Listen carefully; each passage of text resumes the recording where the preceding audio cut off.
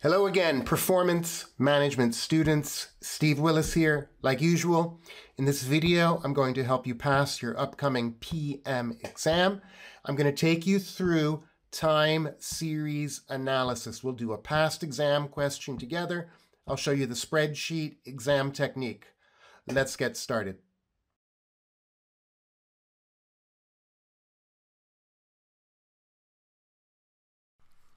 Performance management students, let's review the concept of time series analysis in the context of a past exam question. I'm going to take you through question sauce. This is an oldie, but it's a goodie. As of this recording date, we don't have any time series analysis questions in the computer-based exams, so I'm going to use this question that's about 10 years old to take you through the exam technique that you need. At this point, download the question. The link is right here. It's also down in the description. Download that question, pause the video, see how far you can get on your own, and then press play and continue watching. Welcome back. As you can see, I'm in the ACCA spreadsheet tool. Whenever I'm doing a time series analysis, I'm going to get organized with a standard set of columns. And the columns that I'm going to start with, I need a year, I need a quarter, and I need a time series. I need some data. Double click there. We have 3 years. We got 2010. We've got two quarters in 2010. Then we've got 2011 for 4 quarters. I'll copy that 3 more times. And then 4 quarters for 2012.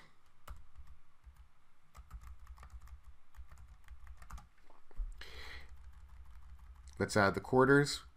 We start with quarter 3 and then quarter 4. Then it's 1, 2, 3, 4, 1, 2, 3, 4. Yes, I could have copy-pasted that, but it was just faster to type it out. And there's an important reason why I left that blank row in between my data, which you'll see in a moment. Now, let's add the time series data that is given to us in the question. We're just going to type that in. We've got a 900, 1100, 1200. I'll fill in the rest. And let's not lose sight of our mission. We are looking to roll the forecast 2 quarters into the future. So just those 2. I've got these basic columns set up. Now, the question actually gave you the moving average. And remember, this is an older question when we didn't have spreadsheets. But in a newer question, if it were to come up in section C, absolutely they would make you do more of the work. So I'm going to make a new column to show you how they got the moving average.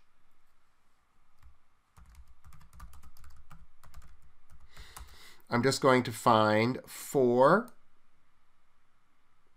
of my time series data, and then in between, right in the middle there, I'll do an average function, and I can just grab those 4 cells, and there we have it. I will copy that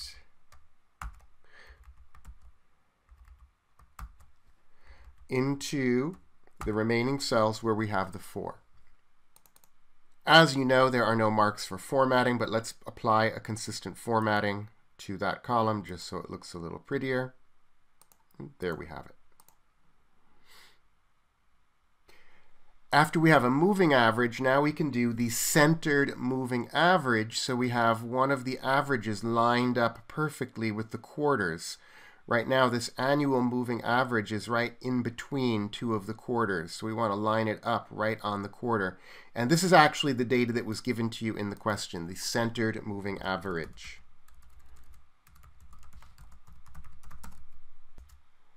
That will be, again, we can use that same average function. Just type out that word average, grab 2 cells, and let's copy that down.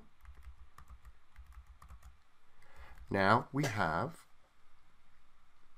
the centered moving average. I'd like to recap that those figures were actually given to you in the question. I'm just showing you how they would have been calculated. And the question then gives us the centered moving average for the next 2 quarters. We can't calculate that because we don't have enough data in our time series, but it's given to us. So I just plug in the figures that are given to me. That's a 1243.75 and a 1287.5.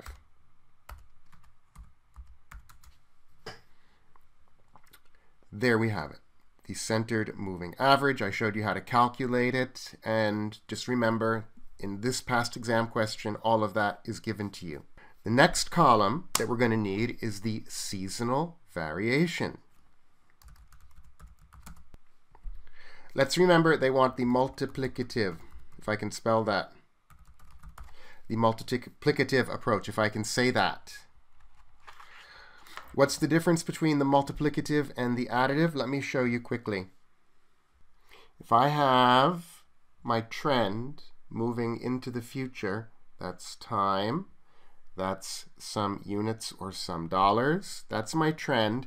If we're looking at an additive time series, it's going to be looking like this, constant, into the future, plus minus the same amount. If we're looking at a multiplicative model, the swings, the amplitude is going to grow as the time series grows. Okay, the seasonal variation grows. That's just an approximation, guys. That's the multiplicative model right there. So to calculate that, it will be the time series divided by the centered moving average. And we can't read that column, so let's immediately add a little formatting.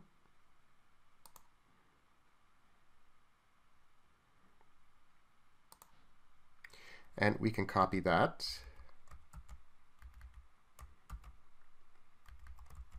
Down. There is a note in this question. Remember, it's an older question. They wanted you on paper to calculate that seasonal variation to 4 decimal places.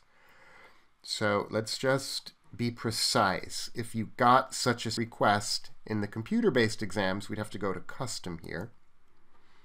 And then we would go to number, and we can use this style. We'll use the thousand separator, and then I'm going to put my cursor right into that spot, put a decimal place, and add some more hash marks to show the number of decimal places I want. Period, 1, 2, 3, 4 hash marks. And we'll use the same approach with the next 2 rows. Okay, there you go. That is how we would calculate the seasonal variation if we needed to. However, once again, in the question, they actually gave it to us. They said in quarter 3, 2012, it's 0.9087. And in quarter 4, it's 1.0827. Now that our seasonal variation is in play, we can make a final column for forecast. And again, we're only going for the end of 2012.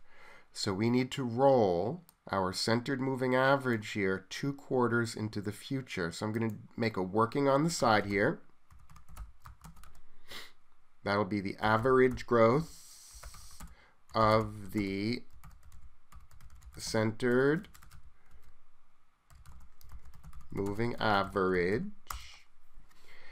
And I'll do it in a very simple way. I'm going to take the last piece of data we have, the 12875.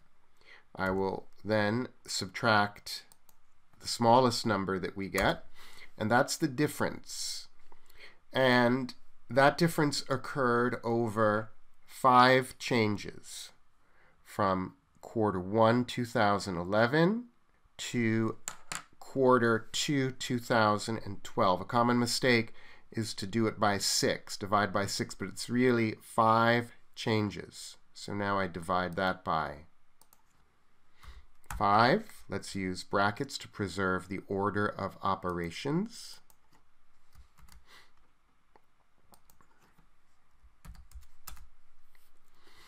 And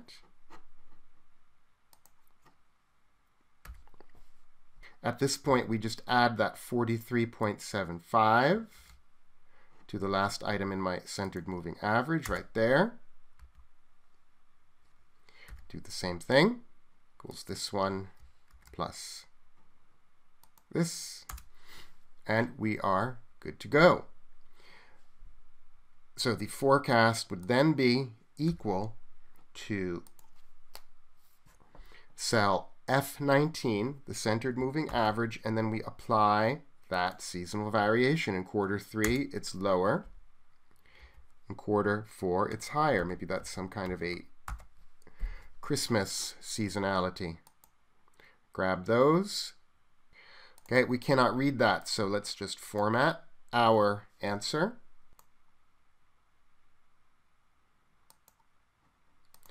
And there we have it.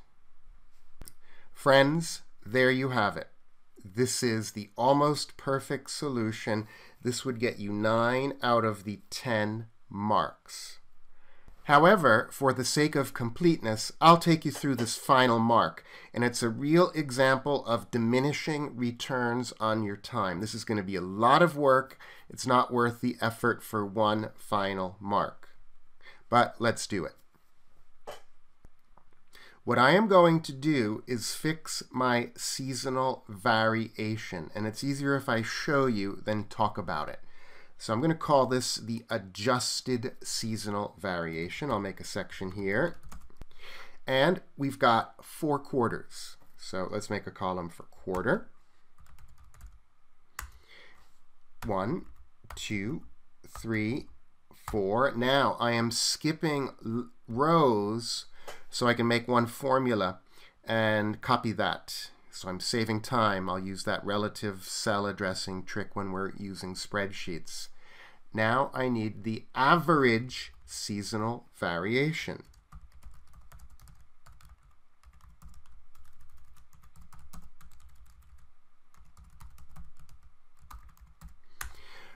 I'll open up the equal sign. I'll write the word average to show that that is a function. I'm going to grab the first quarter one. I'll put a comma, and I'll grab the second quarter one. There it is.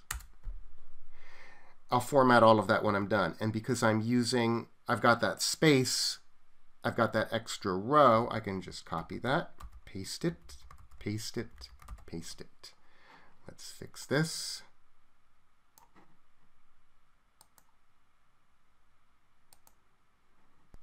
Let's be precise. Let's show that seasonal variation to the 4 decimal places. So let me just, well, I'll go down a couple of more lines here. I'll grab my formatting button. I'll go custom. I hit return. And there we have it, to 4 decimal places. Now, if this were a perfect time series, the total should come to 4. Okay, equals the sum of these seasonal variations. The upward swings should be equal to the downward swings, and it isn't. So we're going to get that difference, right? That 0.064, the difference versus 4, for lack of a better row title, that will be equal to the 4.0064 minus 4, even 4. And then we need to divide that by 4 to get the quarterly difference.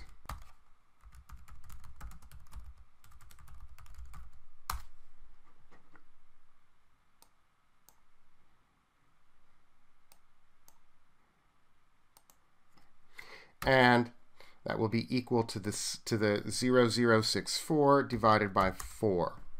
Last thing we can do then is adjust that seasonal variation. Essentially what I'm doing, I'd like the total of my seasonal variations to be equal to 4. So I've split the 64 into 16, and I'll adjust each quarter by 16.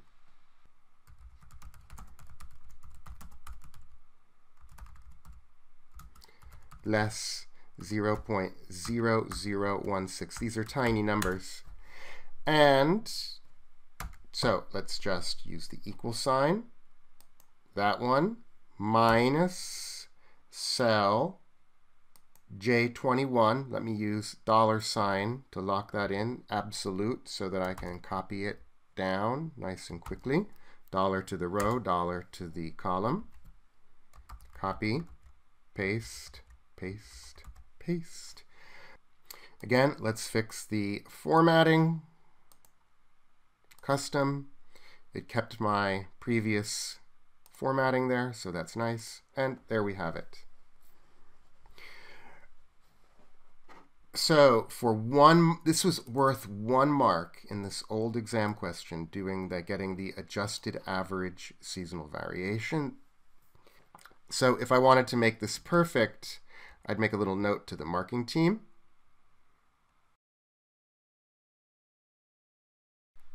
And let's copy paste those years and quarters. Copy. Let's copy the centered moving average from those 2 years. It'll be equal to that. That. Let's now use the adjusted seasonal variation, which we'll grab from column K. I want 3 and 4. This one. And this one. Let's apply that formatting again. I don't like to format the whole spreadsheet because this is a web-based spreadsheet. It can take a long time to format the whole spreadsheet. It's slower than Excel, so I'm doing it range by range as needed. And that will be equal to column F multiplied by column G. Copy that down. Format that. I could have formatted all of that, but hindsight is 20/20. Performance management students, there you have it. Time series analysis. I took you through the easy 9 marks, and then we went through the difficult last 1 mark. Remember, there's always the own figure rule in effect when you're working in section C. So if there were a mistake anywhere along the way, you wouldn't be punished more than once. Your figure would be assumed correct for the rest of the work.